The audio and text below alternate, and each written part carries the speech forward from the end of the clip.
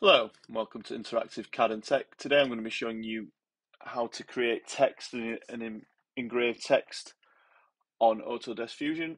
So just to get started, what I'm going to do is draw a square, and then I'm going to show you the power of the text tool in the software by doing a little more of a funky shape. So what I'll do is I'm going to start by drawing a sketch on the XY plane. Just go from the datum, press 500 in, type 500 in, press tab, press 500 again. So now I've finished that sketch, I'm going to go up to extrude. I'm going to extrude it 350. And then from there, I'm going to click the side of the cube and I'm going to click create. And then I'm just going to get the spline tool and draw something a little bit more,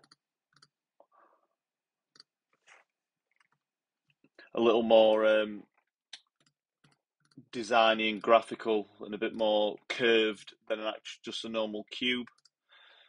So that'll do. So if I finish that sketch there, just spin it around so you can see what I'm doing.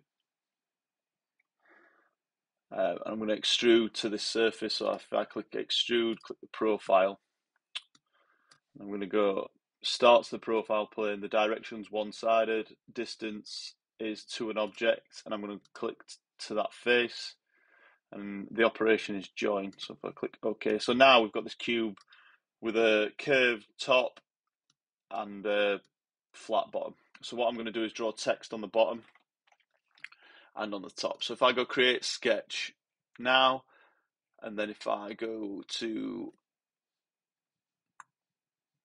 modify, sorry, not modify, create, and then if I go to text,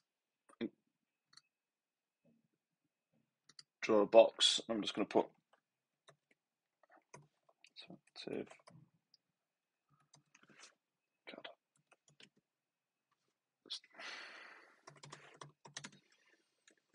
That's YouTube. So now what I'm going to do is put it in the middle, in the center of the box, and probably make it a little bit bigger to be fair. So there we go, Interactive CAD, which is my channel.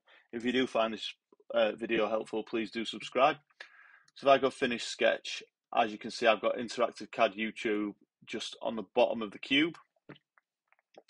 And now if I go to create, and then I go down to emboss, I can click the click the text and select the faces I want to, select the faces I want to emboss. So if you click your sketch profile, which is your text, you click your face, which is the face you want to emboss, and then you select depth, so you can make it, let's make it 50mm deep. So I've gone the wrong way there, so that's sticking out. So what I wanted to do was go -50. Sorry about that. So now I've got 50mm embossed text in my cube, but I might actually edit that and make it 10, just because 50 is a bit big.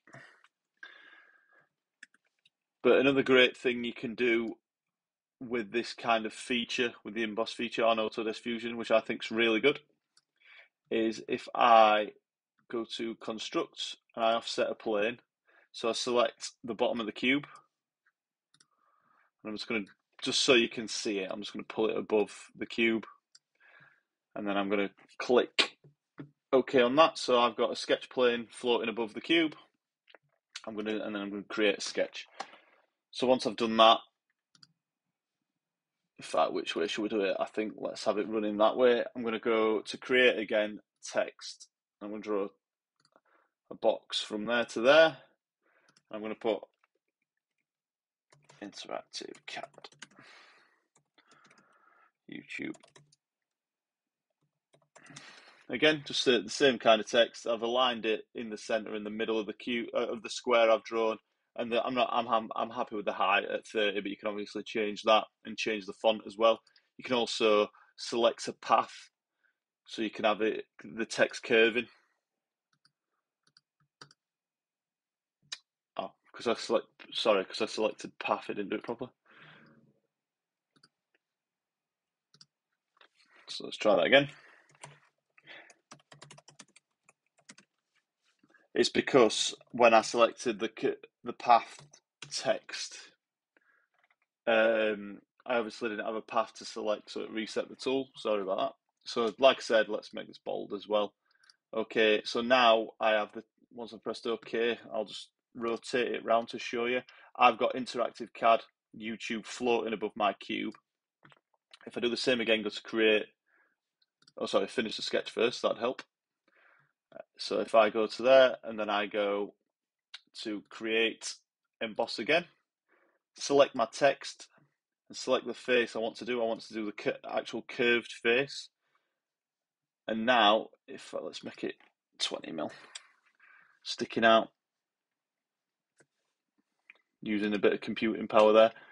So now, as you can see, it follows the curve of the cube and the surface, and you can do the same when you emboss it into the cube as well. I hope you found this little tutorial helpful. If you have, please do subscribe to my channel. All support's appreciated, and thanks for watching.